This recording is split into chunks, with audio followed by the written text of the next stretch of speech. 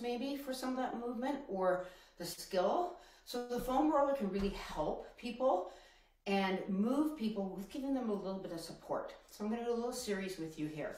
So take the foam roller just in front of you, stagger your feet so the toes are forward and the foam roller is out in front. And you're just going to bend and push the roller forward. So now in that squat, you've got the roller helping you and then pulling it in. So we've got flexion and a little bit of extension.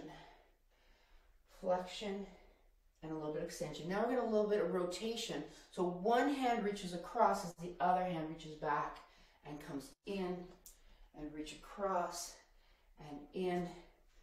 Again, just making it fluid, moving easily through the body, but giving us a little bit of support with the roller.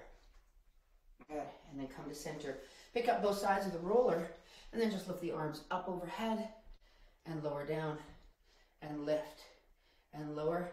Now bring it up, laterally go to one side, come up, laterally go to the other side. So working through that lateral line, right?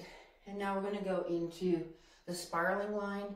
So come down, round, come up and over, and round, and come up and over. So let your knees just bend comfortably for you.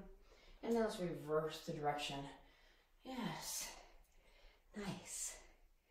All right, so come back to center and rest.